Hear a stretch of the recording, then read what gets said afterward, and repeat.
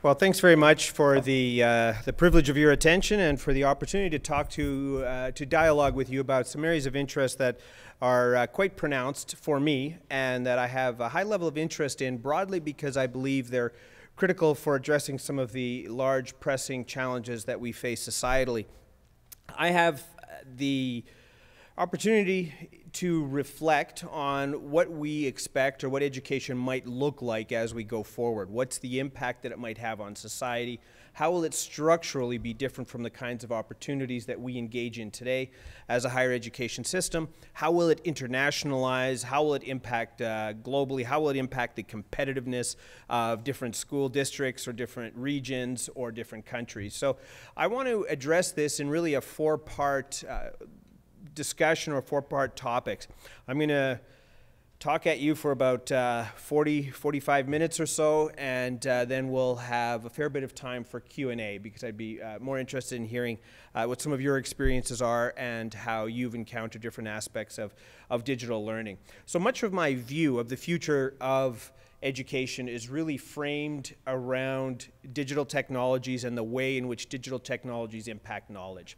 So very broadly speaking, I will say that if you want to understand the future of education, you have to understand the architecture and structure of knowledge.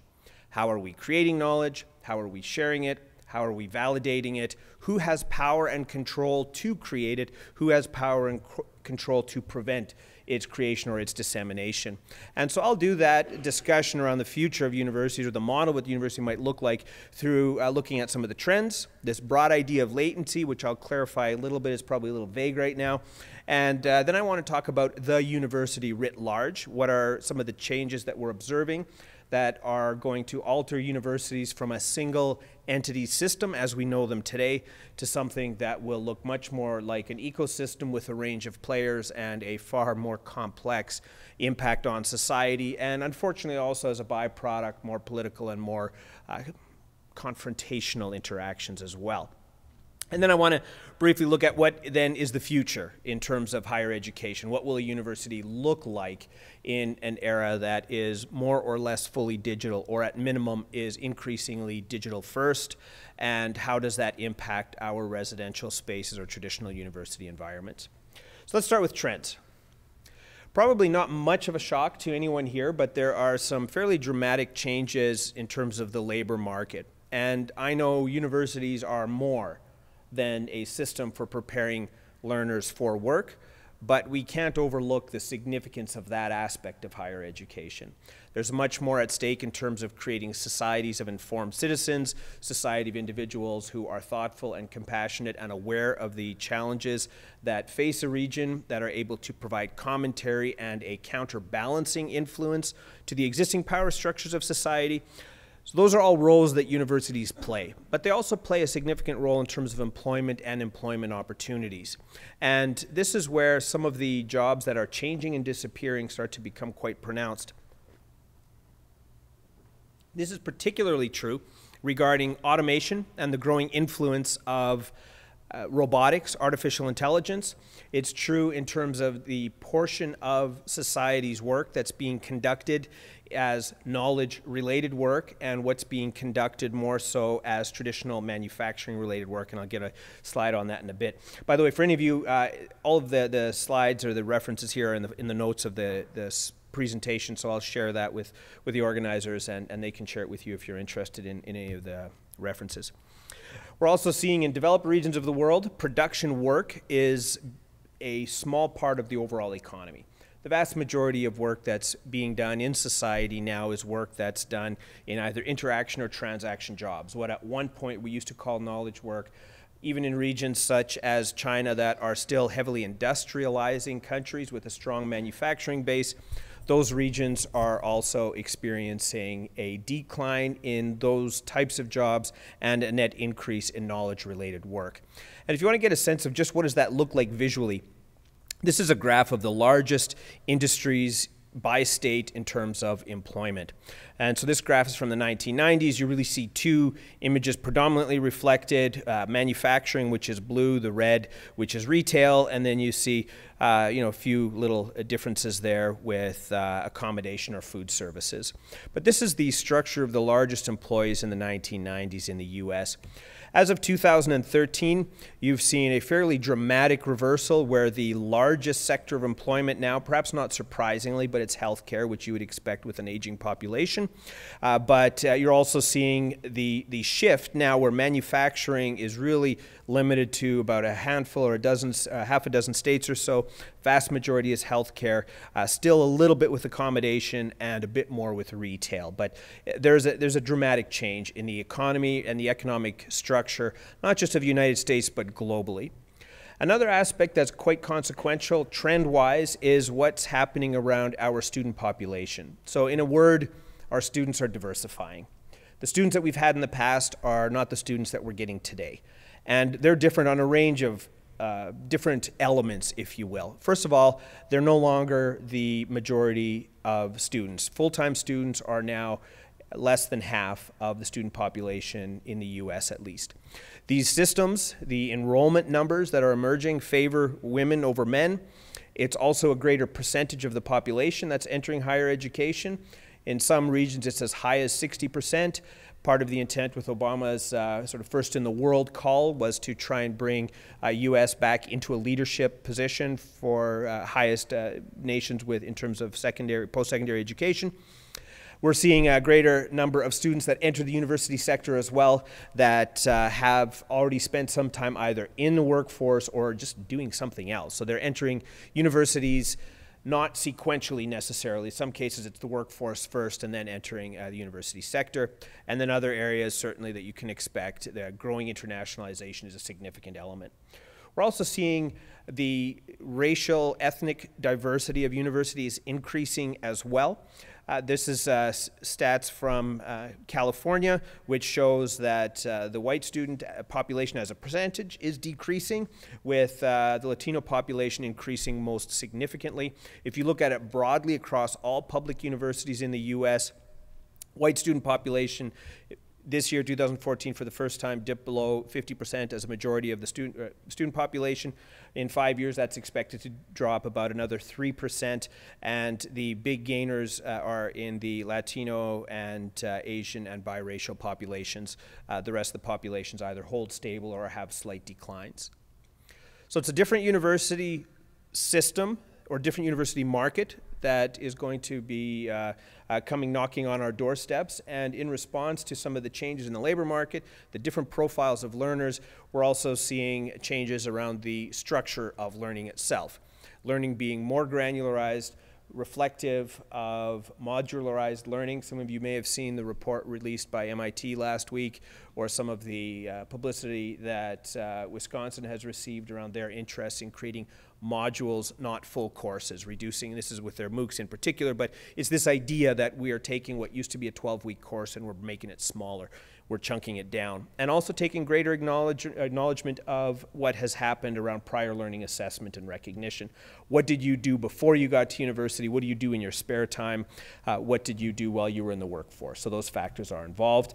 That then also creates a context for granularization of assessment, meaning that the way in which we evaluate students moves from course-based assessment to something that starts to look a little bit more like badges, but badges still have a certain stigma to them, but something that says we are not going to evaluate you at a course level for competence anymore. We're going to evaluate you at a competency level, at an individual competence. And there's a range of opportunities around what that might look like going forward. Add to that, in the U.S. right now, we're seeing a significant increase. You don't need to necessarily look at the stats here because, well, you probably can't. But the general point is that about 12.5% of the student population in the U.S. Has taken online courses. And if you look at some of the work done by the what's now called what is it? Used to be the Sloan C Consortium, but the online learning. Okay, that's them. It's felt like I was a preacher there for a while. All rise and repeat after me. So that organization, they say it's up to 30% of students have taken at least one online course. The stats that were presented here by National Center for Educational Statistics looked at the number of students that had taken sort of substantial online or been exclusively involved in online or distance learning. So as a result, we end up with this landscape where, in a nutshell, we have a complexification of higher education. We're serving a broadening student base that has a different range of needs. We have a society that is experiencing some fairly dramatic shifts economically and in terms of employment. The single narrative of a university just doesn't suffice anymore. Much like the idea of a university, Newman's emphasis that's now 100 plus years old, the idea of a university today needs updating because it's changing, it's expanding, and it's evolving. Now, there's a few ways in which this will go, and I'll talk about this a little bit later on in the presentation, but broadly speaking, we have an opportunity either to have the university become a much more integral and prominent organization in society. I think there's a very real opportunity that that will be the outcome. But we also have a potential situation that will see the university become less prominent and actually diminish in influence as an ecosystem of startups and other organizations come in. Here's why I'm particularly interested in seeing the university continue to not only grow, but to thrive and increase its influence in society. And that's largely to do with this idea of what is knowledge and what happens in a knowledge process. So just humor me, everybody's got to have little the 2x2 matrix to try and articulate something. So let's talk about learning and knowledge from a range of different needs that we engage in on a daily basis. So if you look at your top left, it's daily sense making. This is what happens when you wake up one morning and it's like, oh crap, I have a kid. And, and you got to figure out, like, what do I do? And so this is where you have all the experiences of, oh, she's sick, I've got to take her to a doctor, or oh, this. So this is a process where we're interacting with the world on a daily basis, and that process of daily interaction, we're learning, we're making sense of the world around us, and it might be through how we interact with our work activities. Somebody comes in and says, by the way, Angel is going to no longer be used, we're moving to Blackboard, or some such discussion. This is all a process of daily sense making. Largely, these are low-level knowledge tasks, but they're often quite urgent knowledge tasks because we need them right now to do something. Then we have, if you drop down from there, this is what university has largely done to date, which is we map to existing knowledge. Somebody somewhere knows something, we bring students in and we try and duplicate what the faculty member knows. We take them through a course, we take them through a master's program, and especially if you've taken any of the open online courses that have gained prominence, you're familiar with it's very much a container-based model. Like, I know this, or this is what's known, you are over here, you will be filled with this knowledge, and away you go. This is an important area of learning, but I don't think it's the area of learning going forward, because we enter a complex, emerging social, cultural landscape that has pressing problems that aren't necessarily able to be addressed by applying a matrix or a pre-existing framework to that problem. We're very much facing a challenge that, whether it's like the SARS outbreak in 2003, or today it's with Ebola, or it could be with the financial crisis of 2008, but we're in a climate and in a culture, both economically, educationally, our knowledge needs, and societally, where we are facing a landscape that shifts rapidly. And that means tolerance for ambiguity, willing to accept the answers aren't known, but collectively we can often find those answers if we're networked and connected properly. That's the landscape. So as much as this has been historically an important area of learning and knowledge, it's no longer the exclusive domain where I think we need to be. So instead, I would argue that this is sort of that crisis framework, the top corner. This is where big things go wrong, like 2008, where we rapidly need to try to mobilize and make sense of our landscape. The bottom, your bottom right, is this idea of new knowledge, and that's with creativity and creation and innovation. OECD recently did a report on the innovation capacity of higher education as a whole. We didn't fare overwhelmingly well. There's a few lack of confidence in the system in some levels. But then you see regions of the world. I was reading on Canada, a report from Canada today that looked at the growing influence of universities as an outsource opportunity for corporate research and development. So there's some interesting elements up in play that we need to try and get a better sense of, or to make sense of what that means. So largely our existing educational practices address these quadrants of stability: whether it is stability in terms of daily sense-making activities or stability in terms of, oh, I need to take a master's in data science. Because the way the world has traditionally worked is a trend slowly starts, it builds, employment fills out, and that just keeps happening. 20 years later, it might dwindle out a bit and away you go. I think we need to start acclimating ourselves to 2 to 5 year careers, meaning a knowledge domain emerges, explodes, has a huge impact, fades, someone else comes in, or some other knowledge discipline comes in, because that's the nature and the pace of development. So more and more, we're going to start looking at something where the future of work, and this is, as I mentioned earlier, and I'll mention again and again later, is that if you want to understand the future of the university, understand the architecture and structure of knowledge today. And we're now in a space where we have this need for knowledge that responds to crises or knowledge that responds to newness and to innovation. Unfortunately, the university system is in a bit of a bad space today, and since 2008, certainly in the US, it has had some fairly significant challenges. And these challenges have put, for lack of a better word, I'll use the term that we've put universities into something that looks a bit like a revenue vice. So by revenue vice, I mean we have seen a decline in state support almost across. There's been a slight uptick in the last year, but this was after significant decreases. We're starting to see a small increase in support again. But there's also a blocking element now, which is that we don't have the same flexibility in tuition that we've had in the past. And that produces a significant challenge for us, because in the past it was if the state said we're cutting your budget X, you could say, fine, we'll raise our tuition X. And now all of a sudden we get to a point where universities, especially smaller universities, are not able to increase their tuition to offset the decrease in public support for universities. And that's reflected even just in this general idea of pricing power.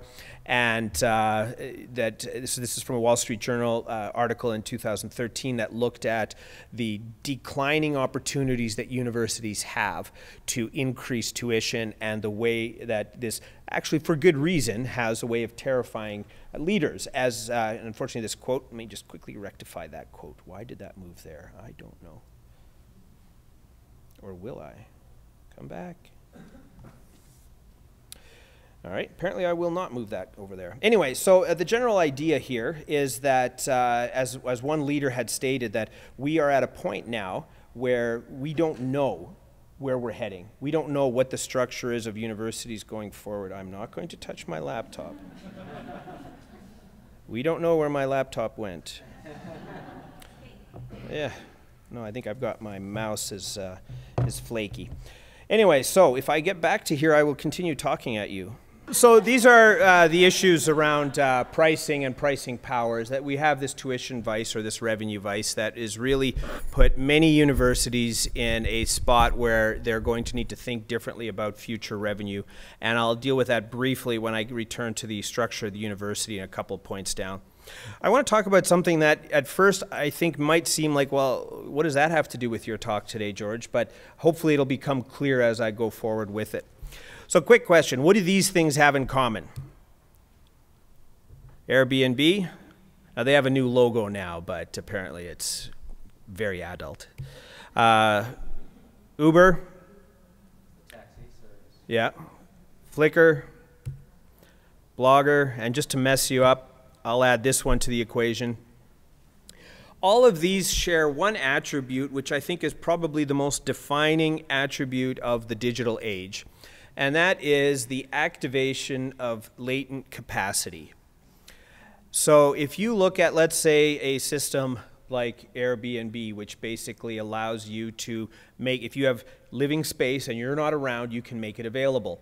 Or with Uber, you have a vehicle, anyone can suddenly start playing the role of a taxi driver. So it's activating the latent capacity that exists there. Or things like Flickr, sharing our images and making them available. The same thing, I mean, where did all those YouTube videos, all those cat videos, and all those whatever, where did they go pre-YouTube or tweets? I mean, there's this sense in which these technologies, the ones that have been most successful, have done one significant thing, and that is they've activated some kind of existing latency that exists in human communication systems. At some level, you get systems like SETI and others that activate a network latent computing capacity. Google's technology infrastructure, one of the things that it did exceptionally well, and if you're familiar with the story of Google, started, as you're aware, a couple of doctoral students at Stanford. They didn't have any money, so when they set up Google, they had to basically run around the university, scrounge the hardware pieces that they needed to try and run their servers. But because they couldn't afford the top-of-the-line servers, that was the norm that day for web work, and so they ended up spending their time. They had poor hardware. They spent their time making their software useful, so building in redundancy, trying to speed up the pace of processing by adding, instead of having, 2 massively expensive computers, they could have 500 cheap computers, of which 10% could fail at any time and the whole system would still work. So it's just this general idea of latency.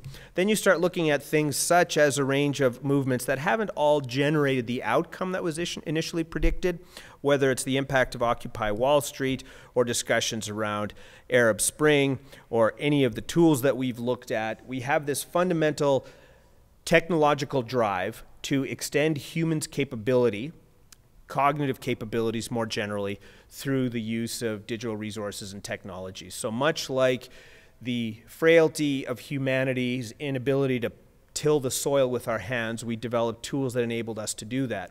Our inability to share quickly, readily, because of physical and a range of other constraints, we're developing cognitive agents that enable us to activate the latency and the desire that we have for that level of communication. Now, what does this mean for knowledge?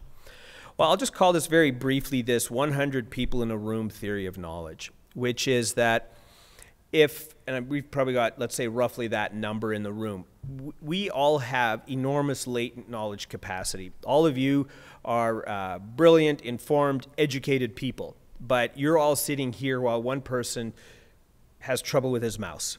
And there is an enormous inefficiency in that model. There's an enormous inefficiency in the latency that exists when you have a room full of people like this, or if you have a lecture hall full of students, or if you have an online course full of learners.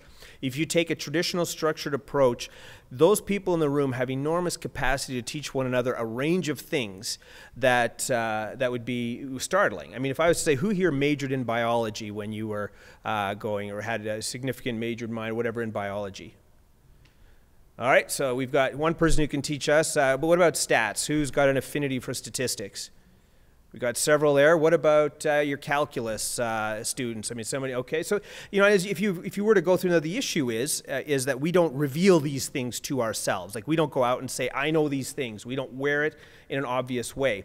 And I'll return to this again in a few points, but it's this sense that we don't have the technical infrastructure that allows us to let others know the things that we know. And if only there was a way, outside of somebody saying, hey, what do you know about biology, or what do you know about stats, there's an inefficiency in our technical systems in education today that don't allow us to activate the latent knowledge capacity that exists in a class or that exists in a course. Now, there's a huge benefit when you have a system like this. So it really is the power of integration. So Facebook, many of the things that Facebook did, many of us were doing online since the late 90s. We were sharing images, we were sharing posts and updates. We were at that point using a reader, RSS reader, and sharing on blogs and collaborating on wikis. And sometimes you had to host your own website to share your images or whatever you did. But we were doing all of the things that Facebook essentially allows us to do. But what Facebook did was it integrated those fragmented experiences. And by integrating those fragmented experiences, all of a sudden there was a significant increase in the number of people in society that could participate in that space. Up until then, you had to have your own web server, would be nice. You had to have basic familiarity with simple tools or technologies like HTML, or being able to create your RSS wrappers or whatever you did. You had to have some familiarity with those types of things. But all of a sudden, Facebook comes along and it does everything that these other tools did, but it integrates it in a way that suddenly activates the ability for people to share annoying status updates. And so in education, that's precisely our challenge. We're waiting for this type of thing. We're waiting for our latency activating tools, and they'll come. It's just a matter of time, because the ability for us to essentially make transparent what you know, to declare the knowledge that we possess, to whether that's done explicitly or mined, because increasingly it is data mined, and then the ability to create a persistent and ongoing knowledge map or identity, I think, is really one of the key critical areas that universities have to address going forward. So that's this idea of latency. It hopefully will become a little more clear why I address that. Let's talk a little bit about the university. So higher education is under a range of dramatic pressures, as I already referenced, ranging from the economics to the changing student population to the changing workforce. It's important to emphasize that the university, though, is not a business per se. In fact, as this quote from Bill Power, the president of UT Austin, stated that in many ways, the university has business-like processes within it. These need to be managed like a business, but it's a mistake to say that just because we enroll students that we now need to make the learning process equally structured and business-like. That's a mistaken assumption. So the recognition is that while there are business-like elements in higher education, and those have grown in interest, we very much need to emphasize that the experience of a university is entirely different and outside, or maybe not even outside, but has a completely different set of metrics for success. Because whereas a business's output and success is reflected in quarterly or annual reports, a university's success is reflected in the generational success of a region or of a society. Now, one of the things that happens in this landscape, though, is we have an awareness that a course perhaps doesn't have the longevity that it once had, that the very idea of a class needs to change, and this unbundling of classes is going to have a reasonably substantial impact, because right now the credit hour and everything related, especially in the US, but the funding model and everything around that is so pronounced around the credit model that if we do away with that, it really throws a lot of these elements up in the air. And so the idea of class being replaced by modules, or the idea of competency-based education, is something that we need to acclimate ourselves to in terms of how it adjusts much of what we do in terms of existing business practice. And for a lot of academic leaders, this is an important challenge, because academic leaders, business officers in particular, only 1 in 4 strongly agreed that their business or their university, their institution, had a sustainable financial model, even in the short term. Once you started moving beyond 5 years in length, that dropped to roughly 12-13%. So the people who are leading the academic structure of the university and seeing the writing on the wall for a variety of reasons, they don't have a lot of confidence that our universities are moving in a direction or in a pathway that, that is desirable. And that means that we're going to see a far greater commercialization interest on campuses, because universities are changing. The previously stable supply of tuition dollars and government dollars is being replaced by a hodgepodge of different corporate sponsorship and other arrangements that are trying to fill the gap between that revenue vice. Other challenges for the university, probably most pronounced, is beginning to think outside of the current structure of the university. We are very strongly tied to the legacy education system. Even now, with the whole issue with MOOCs, the biggest criticism of MOOCs that I keep hearing is low completion rates. I mean, MOOCs were never about low completion rates. It's this idea of who completes a library. I mean, it was a completely different set of metrics for MOOCs, and yet we see a new technology through the lens of our existing experiences, and it's discounted or weighted based on those premises, and yet there's a lot happening in online and digital learning that isn't comparable to the university. In fact, it in many ways will pose some challenges to the existing physical structure of the university. One of the areas that's perhaps most pronounced in this, or perhaps has the most significant opportunities around it, is the idea of personalization and adaptivity. Instead of one course or one faculty member or one course for 25 students, you have basically 25 courses for 25 students. And there are organizations, Newton and Smart Sparrow probably being among the most prominent, that are moving in this adaptive, personalized learning landscape that ends up doing something to the effect of saying, well, what if we can map learner knowledge? Doesn't matter how they developed it, formally or informally, in a university classroom, in a MOOC, doesn't matter. If we understand the architecture of knowledge in a discipline, so in order to be a physicist, this is a mapping of the knowledge and the attributes and the view or the competencies that a physicist needs to have.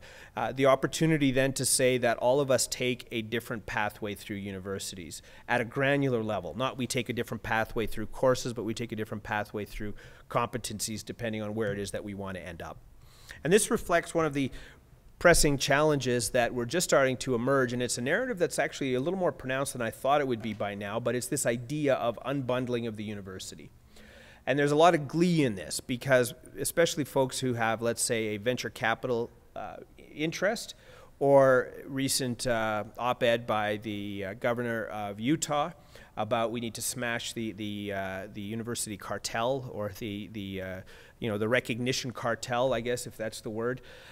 This idea being that universities as an integrated and end-to-end system are in for some serious changes, because that is not going to be the case going forward.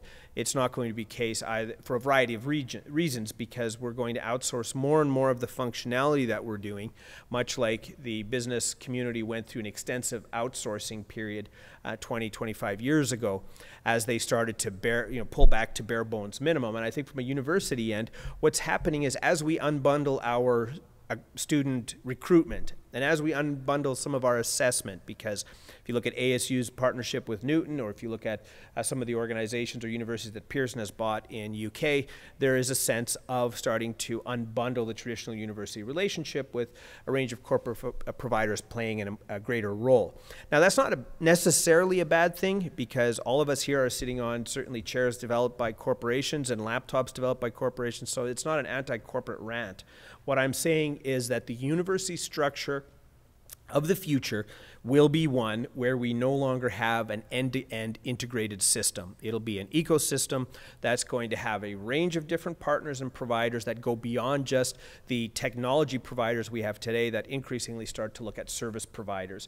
Organizations like Academic Partnerships, organizations like Newton, organizations like 2U that will come in and conduct for a university some critical core functionality elements that a university has perhaps not had the vision to build the competency in, or that a university has, there's a sudden change in their local marketplace and it's the only way they can get their product to market in a timely fashion. So start thinking ecosystems rather than end-to-end integrated systems.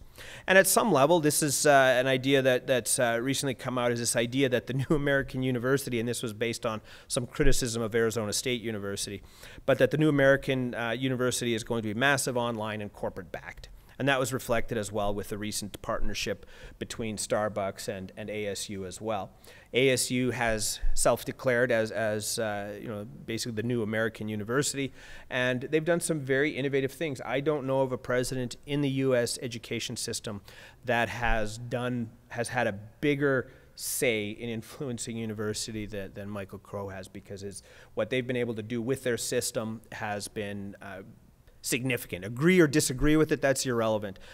Well, it's not, but for this purpose, it's irrelevant, because they've made a big dent in shifting what a university is and what it looks like. And you start to see more and more this kind of complex ecosystem relationship where you have ASU that's partnering with Pearson for content and Newton for adaptive learning, and you don't have this. The identity of a university is an entirely different thing than it was. Another model that hasn't quite gained the recognition or the attention yet that perhaps it had the potential to, but it may going forward, is activity out of around competency-based education. So whether it's the University of Wisconsin flexible degree, where you have the opportunity to basically go out, do some learning in a corporate setting, you might fill gaps in a university or just get recognized with it. You can do your entire degree program exclusively online or exclusively competency-based. You never have to step onto a university campus if you don't want to. So that then leaves universities in this position of how do we innovate? We know we need to innovate. We see a different landscape. We see that we might lose some of our core integrated system. So I'll just briefly put out 4 possible models that might provide us with some guidance for what universities are going to become. First of all, integrated. This is not going to be the norm. There will be a few universities, those that perhaps have particularly visionary leaders or have a certain amount of deep pockets. They'll be able to create the integrated university system going forward. And this is a little bit like the edX model, which edX goes into, so if you set up, you join edX as a partnership, you're UTAX or HarvardX, but it's this idea that you innovate as a system by starting to experiment with these online delivery formats, but the knowledge stays locally. That's a big output that differs from some of the other open online course providers where the knowledge resides with a corporate entity. In many cases, there's some local faculty involvement, but with that model. So universities, there's that approach that as universities embrace digital learning and face the digital reality, that they start to create these innovative spaces that will help to eventually bring the rest of the university into a digital space. I've already mentioned partnership. It's this outsourcing approach where you build in the capacity that you lack. You hire it or you pay for it. And then there's another approach which I haven't seen much of. I'm aware of about 3 or 4 universities that have started to do this now, but where they create separate legal entities that allow them to move around the constraints of an existing university. In some cases, the one organization in Australia, the interest there is once they move forward with enough momentum and innovation, they can demonstrate what they're capable of, that their learning will be pulled back into the existing university campus.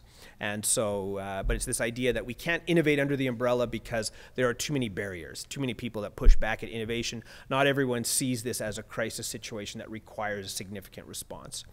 And then the fourth one, which is something that quite a fascinating idea that's been done with some of the online learning organizations like AmbaNet that Pearson purchased, 2U, and academic partnerships that I mentioned. These are systems that will go to work with the university, build their online program, and then that online program will essentially be a revenue share relationship where they'll each get a part of it. It's an interesting model, needless to say. So those are some approaches to how universities are starting to think about innovation and how either they do it on their own, they do it in partnership, they do it separate, or they do it with an equal arrangement with an external provider. All right, so for the last few slides, I want to turn a little bit to this idea of the future and what this might mean from a university end. So stop me if you've heard this before. That's it. Actually, I'm not going to say it. You can just read it. So, because I've already said it so often. So here's what we've done in the past. In the past, we've had this idea of the university. What do we monetize? Like, what do we make money from with our students? So if you have content, curriculum, and teaching, and then you have the learner and you have the assessment. Now, there was a research element which is completely different from all of this, but from the teaching and learning approach, this was the university. We monetized. Often we gave eventually the publishers. We used to monetize everything here, but we did give the publishers the ability to monetize the bulk of the curriculum in the form of textbooks and digital resources. But we still contained or retained control of monetizing the teaching process and monetizing the assessment process. Now, one of the truths I think that we need to get a better grip on is that what can be duplicated with limited costs can't be monetized in digital environments. Meaning, if you do a lecture and it's recorded, then ideally that is something that you don't need to invest in again. If it's a good quality recording and production, it's easy to duplicate. It costs you pennies, if that, for each additional person that views it. On the other hand, if you engage with a group of students in a very rich learning activity that's activity-based or immersive, then if you have 20 students and one instructor, if you're going to do it with 40 students, you have to add a second instructor. So a big thing for university leaders to think about is what is that thing that we can do within a university that cannot be duplicated easily technologically, because that's your future economic value point. Because if it can be easily duplicated, someone will duplicate it. And so you have to look at different approaches. So in this case here, this is the idea that curriculum and content can easily be duplicated. In many cases, some of the open online courses and the content that's now available with a minimal social layer wrapped around it provides a limited opportunity for us to add value. You add the growing interest in MOOCs and informal learning and so on. We need to start thinking about where is our monetization value point. And I'll emphasize that whereas we used to monetize the content and the teaching process, going forward we're going to monetize the gaps in knowledge based on a competency model. Or we'll monetize the relationship between work-based learning and what they already know with regard to a formal degree or some kind of formal type of credentialing or recognition. So the teaching, we can't monetize that. We used to. When MIT first did their open courseware initiative in 2003, a lot of folks were saying, well, that's crazy. I mean, you're giving away your content. But MIT made the argument, well, no, it's the MIT experience that people want. The content isn't our economic value point. But then all of a sudden, MOOCs come along, and all of a sudden the practice of teaching broadly, I mean, it's not necessarily the best practice when you look at a talking head, but still the practice of teaching broadly reflects what is going on or what happens in a lot of university classrooms. Unless you've got a small classroom of 20 students and one faculty member, a lot of lecture halls, the MOOC experience is about as good as what you get there. And so suddenly we can't monetize the content because it's free and open with a range of courses. We can't monetize teaching. And that leaves us really with monetizing emerging, immersive learning experiences as well as rich assessment processes and the value layers that we add around filling knowledge gap and related elements. I'll stop there for questions or for glazes and stares. Any questions or comments? Disagreements? Yes, I think there are a few mics here, so.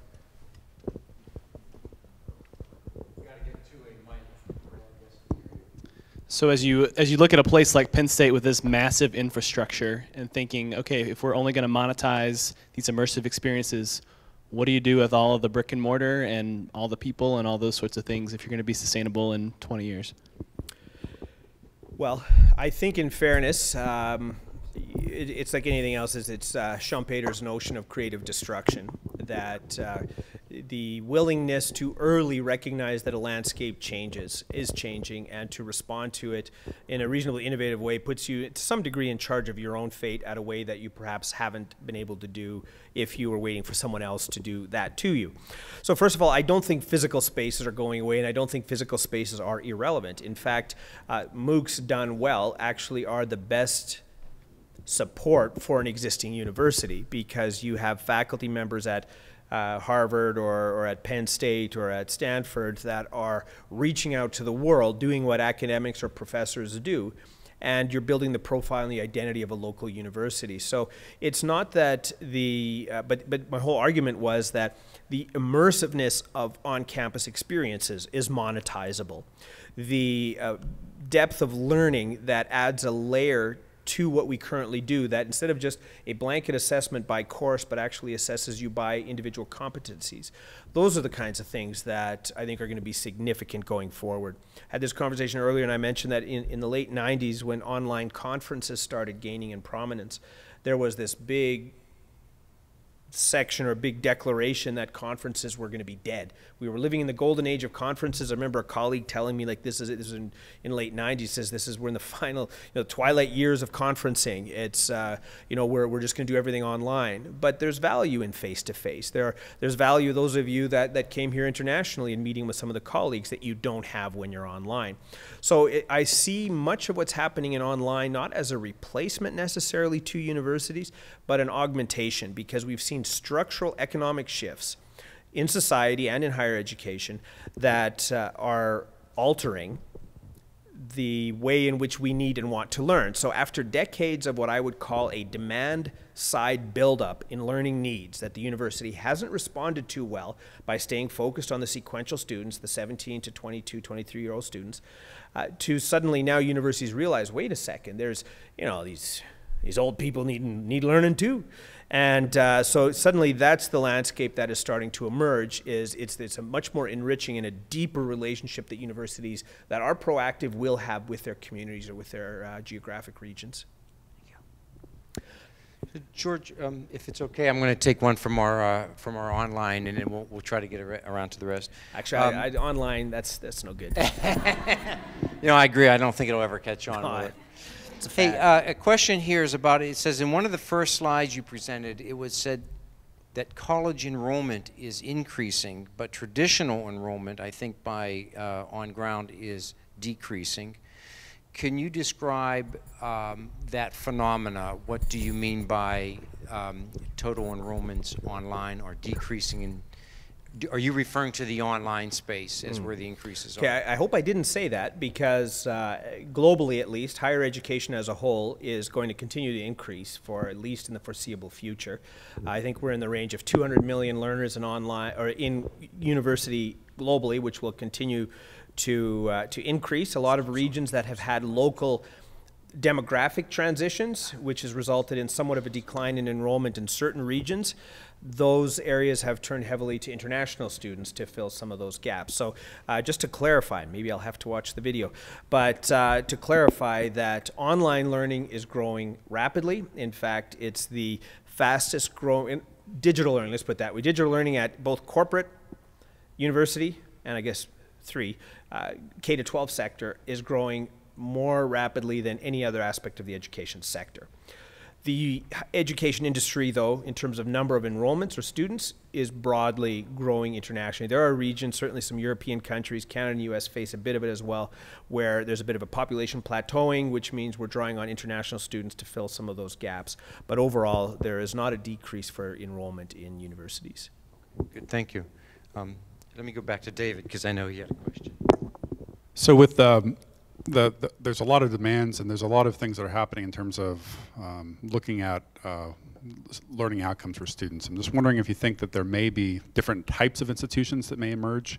Are we looking at one type of university that we're going to have lots of students, or do you think there'll be room for corporate universities, universities for different markets and things? I'm just curious what you think that'll evolve into. Yeah, I don't think that's a settled answer yet, for several reasons. Probably the most pronounced is that it's not a foregone conclusion. A lot of what will happen for universities next will be determined by the vision that university presidents and university leadership is going to drive in the next several years. So I could certainly see if you have a university where, it's just even World Campus, which is what, been around now since the 90s? So it's been around since the 90s. I mean, there's an example of a visionary project that was initiated that's had a long-term net positive impact on Penn State as a system. I think you probably still have the largest number of instructional designers per capita than probably any system in the U.S. And so those are the kinds of things that it's not a foregone conclusion that we're going to have the mega university or that we're going to have a series of specialized university systems. A lot of it will be based on the vision that's created by university leadership as they engage with the various stakeholders.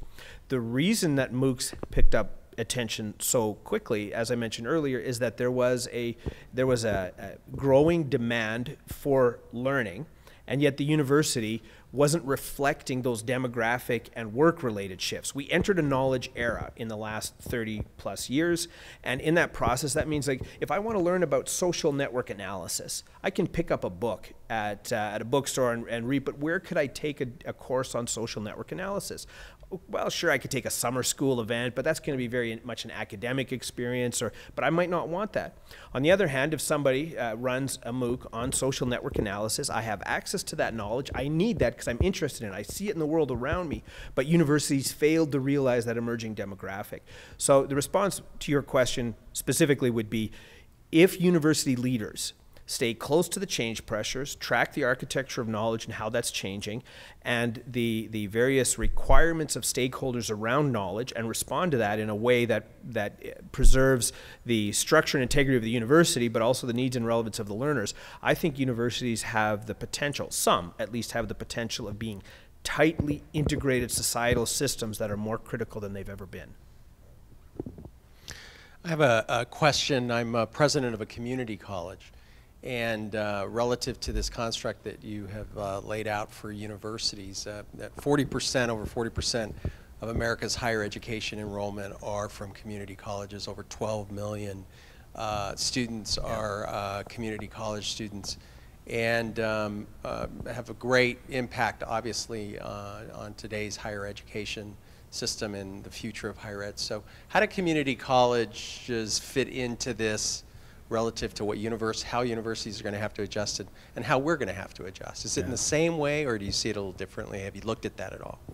It's a great question, and I'm perhaps not the best person to answer it, but the way that I see it, community colleges are critical specifically to local economies. That's one of the big impacts of community. I taught at Red River College, was where I started teaching, which was a two-year college system. And what happens in a community college is very different from what happens obviously in a university campus. And the people that are involved in those systems, quite often, these are, even more so than in universities, these are first in family higher education participants. And that means that someone who graduates from a community college often graduates a family. Somebody who graduates from a university, they may just be, well, mom and dad already graduated, so I'm just, so from what I saw, at least when I was in the college system, and that's been probably about 15 years now, that may change somewhat, but that was really a successful college, community college graduate meant the prospect of a successful family in many ways economically. So I think from that end, there is a real pressure, which is one of the things, I was at an event last year where it was a summit, we were looking at the future of the university, and I had one person after another stand up and say, universities are dying, universities are dying, universities are dying. And so I finally had my chance to say my bit, and my argument was that you're all wrong. We're going to see more universities in the next decade or two, not less. And we're not going to see regionally, yeah, there's going to be pockets of universities or smaller systems that might have to reorganize. For-profits are already being hit quite hard. But the state system, the relationship between a higher education institution and the economic prosperity of a region is a tight one, which means if you lose your local state university or if you lose a community college, you take an enormous economic blow. And there's no way that online providers are going to be able to duplicate what happens in a community college classroom.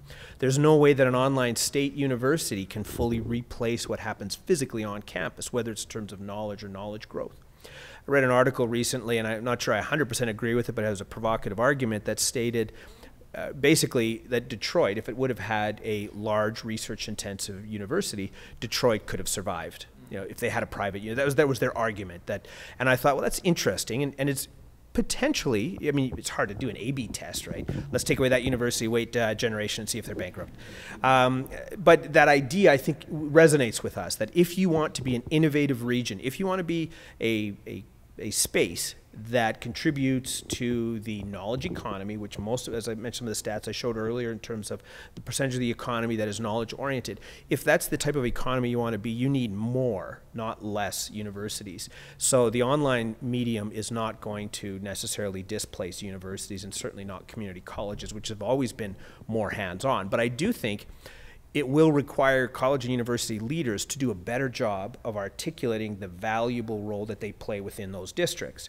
And so that's one thing universities haven't done terribly well in the past. They haven't recognized that, there's a reason why IBM doesn't wait for people to come knocking on their door, right? You have to go out and project an image and maintain that image. So I think that's something that university leaders and community college organizations will need to get a better grasp on. Thank you, George. I'm having the impression that we have all the inquiry-based people over here, and we need some over there. Were there some questions we can get to?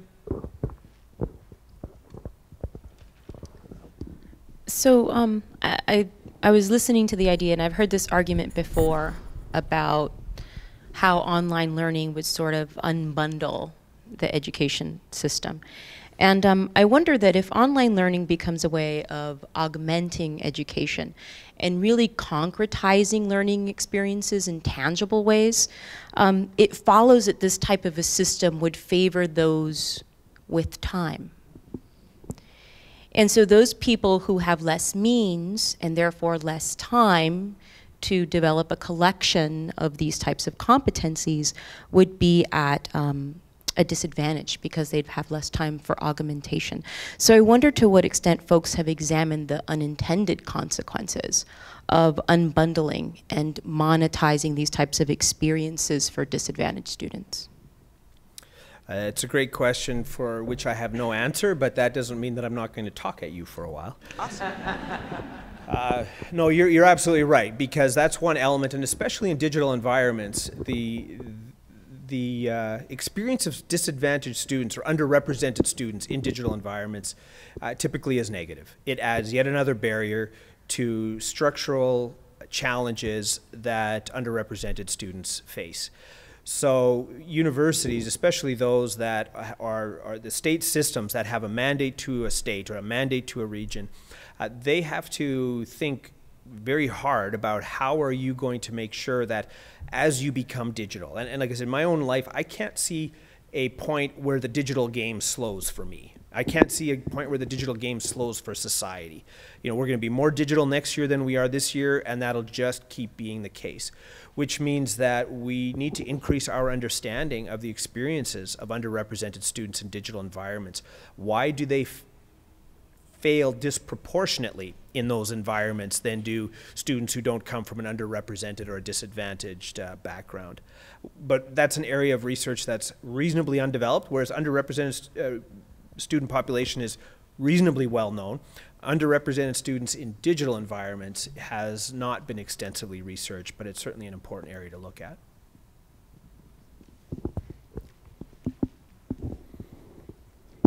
To that point, perhaps the latency that you talked about can in fact be leveraged to help the underrepresented.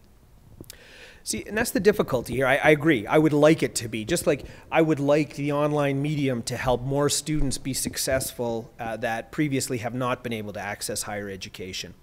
Unfortunately, the systemic barriers that underrepresented students face suggest that it'll actually have the opposite effect. That digital learning will actually create a bigger divide on some levels. Students that come from an or a background that reflects what we would now define as an underrepresented population don't have some of the support structures that are often needed or the skills that are needed. So we don't just need to offer online learning. We have to bring our students along with us as we move toward digital learning. I've had projects that I've tried where I've experimented online with different kinds of approaches to teaching and learning that have been horrible failures because I thought of something that I thought was clever, but it didn't match the life experiences and the life circumstances of those learners. And I'm a little concerned as we start to all jump on an innovation bandwagon that we become too clever for our students. And I don't mean too smart, that's a very different thing. I mean that we are trying to get the right media play and do the right thing that gets us the right recognition, but unfortunately doesn't resonate with the very real contextual needs that students face, particularly the underrepresented students. So when I talk about late knowledge activation, there's a certain type of proficiency as a learner. You have to have a degree of confidence that allows you to say, hey, I've learned this about statistics.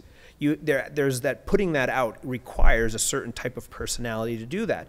So I can't say, hey, let's all share our knowledge and engage around that, but there may be individuals who culturally or whatever find that to be uncomfortable to do. They may not have the particular affective skills or attributes, if you will, that would allow them to do that well. So I'm always cautious about thinking, how will this next great idea help underrepresented students? Because the issue with underrepresented students is not, we haven't given you a great idea to look at.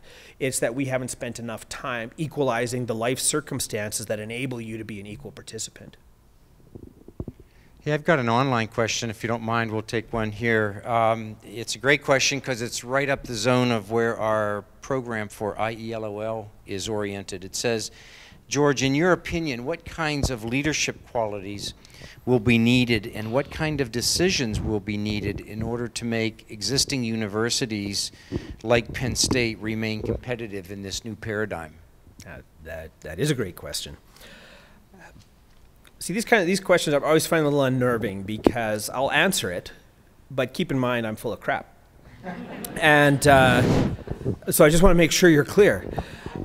Because the solution to Penn State exists in Penn State. The opportunities for Penn State are here. You understand your culture.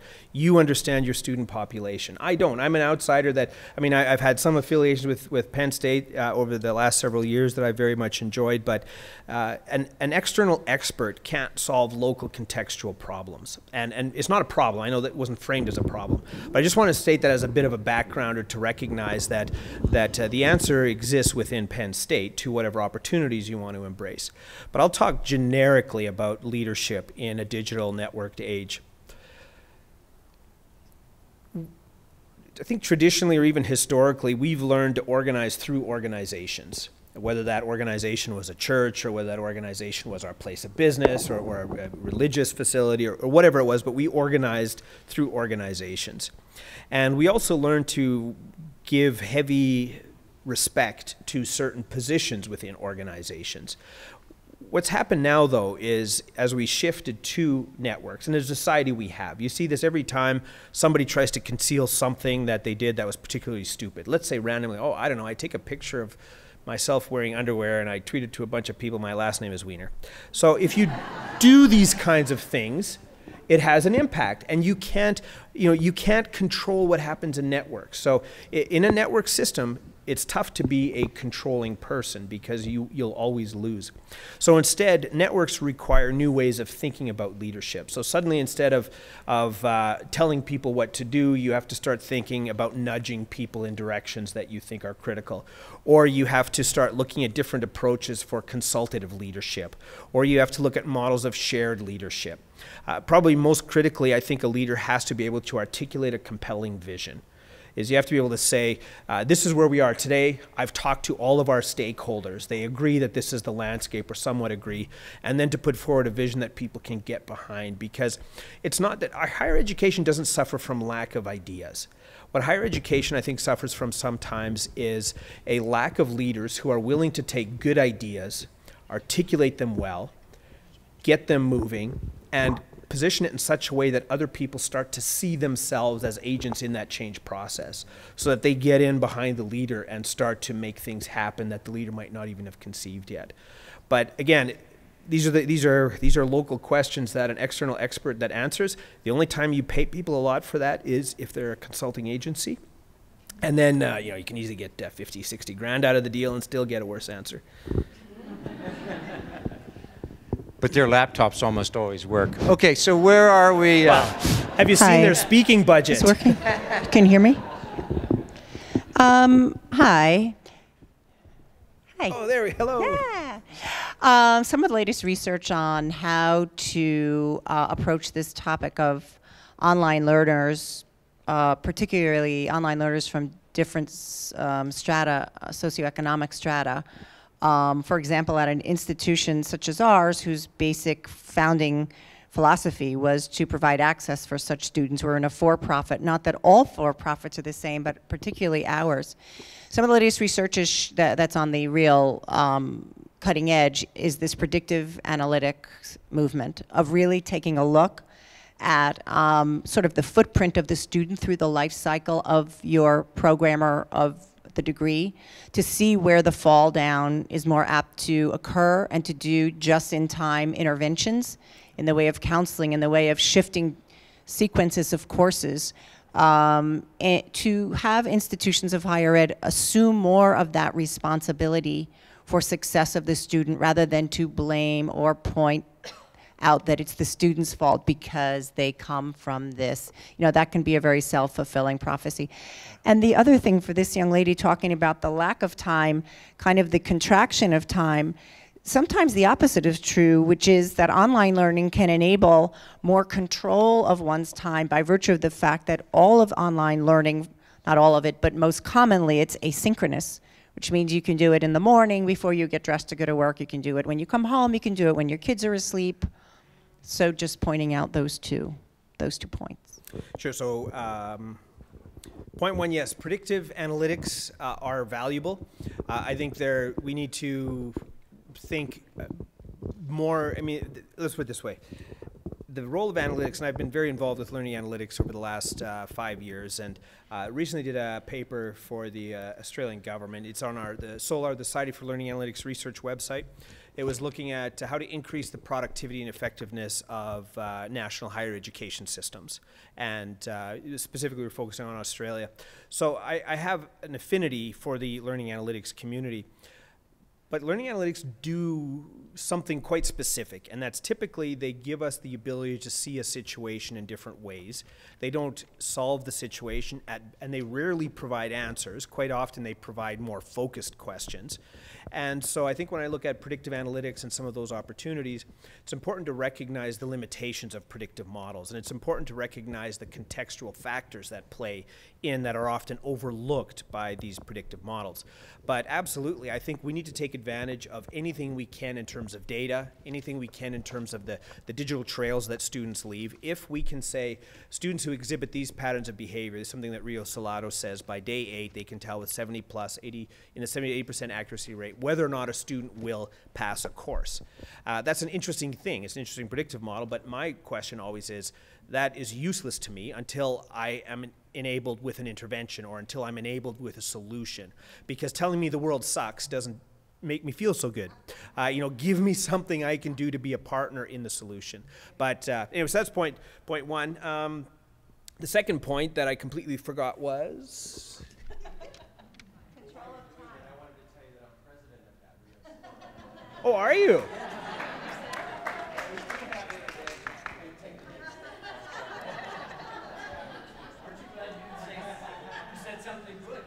Well, why would I say anything bad about a system using predictive analytics? Anyway, sorry. With time management, the second one. Okay, yeah.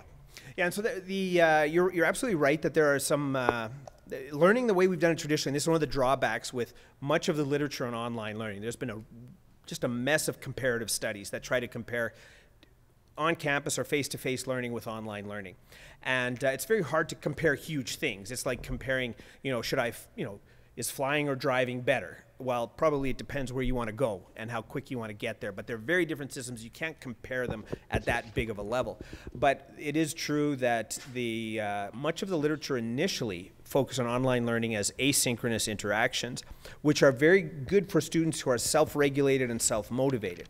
Unfortunately, and this is especially the case with underrepresented students who face some barriers, the development of social cohesion and the development of social support systems that can often be very motivating. Like for a student in a cohort, that can be the difference between passing a course or not passing simply because of your persistence.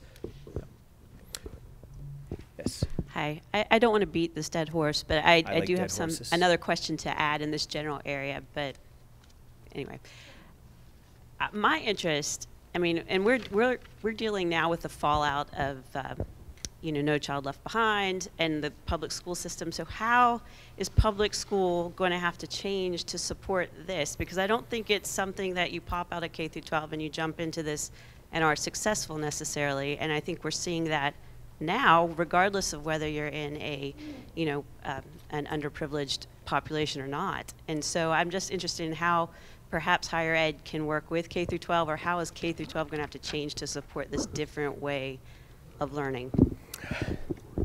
I don't spend much of my time in K to 12, so that's a preemptive comment. But one of the examples, not necessarily K to 12. For in our case, it would probably 9 to 12 would be the more suitable target. So we just initiated a MOOC that will be running in May, where it's an engineering MOOC where we're looking at that as a college preparation MOOC for students who are still in high school, so giving them the basic math skills and some of the just to help prepare them for what university will be like.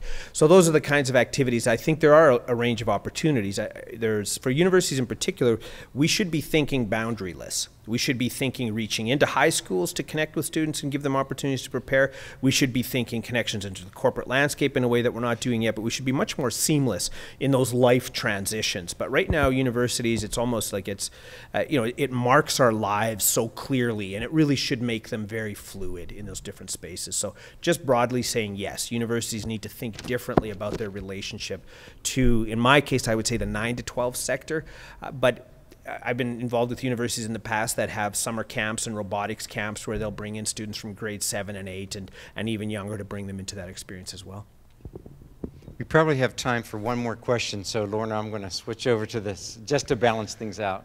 Well, I don't know that this is the last question you want to end on, but it might be. You've identified a series of gaps, and you've indicated where we monetize those gaps, and you've indicated where you think that the next set of gaps is going to be and how those will be monetized. What happens after they're monetized? So first of all, monetization is, sometimes in a university context, it has some negative connotations. So monetization is perhaps another way to put it, if I wanted to be more thoughtful, would be to say that those gaps are opportunities for universities to add value to the lives of learners. And so broadly speaking, if I was to say, if a student can come to us and say, I volunteered over summer, and another student, let's call him George, comes in and says, I played Xbox over summer. Those two students should be treated differently by the university from a knowledge, and that adds an enormous value layer to the student that makes different choices in some of those areas. I mean, for all we know, maybe my Xbox actually positions me very well for a degree in video game programming. But anyways, I'm just saying that those are the kinds of things that we want to talk about. What is the value that we add to the lives of learners that learners are willing to provide resources to the university for? And right now, we've lost that transition or that transaction around content. We've somewhat lost it around teaching because MOOCs and that, a lot of MOOC takers, they're taking it, let's say, for stats courses that you might be failing at your local university, but you can do a quick fresh up on Coursera and rewind until you get this one irritating concept right. So I think those are the kinds of things that are going to be hard for us to have for students say, yeah, I'm willing to pay for that experience. So what comes next after this? I really think there's two things that have to happen in the university sector in the next while, particularly for generating value for students. One is we have to get better at identifying, I've called this the personal knowledge graph, but this is where we begin to create an articulation of what a student knows, that preferably the student should own, but it's what do they know, what have they done, what is their profile? Much like Facebook gives me a profile of I've shared these images and I've done that. As I said earlier, we need that knowledge graph for individuals. Second thing that we need to do is move our curriculum to something that is adaptive, or move our content to something that's adaptive. And that means that when I come in and I've spent my summer doing volunteer work and I've worked in the evenings and I have a certain profile of knowledge that I've developed, that the university provides learning that is relevant to me. Now, that doesn't mean that they just provide knowledge gaps, because university is as much an ontological experience as it is an epistemological experience. So we also need to look at developing the whole person. We need to look at constructing our identity and how we see ourselves and how we see others in relation to ourselves. So those are a range of things that we certainly need to engage in as well. But beyond that, I think those are the two biggest opportunities universities have to contribute back to the lives of learners that's not exclusively defined by an economic relationship.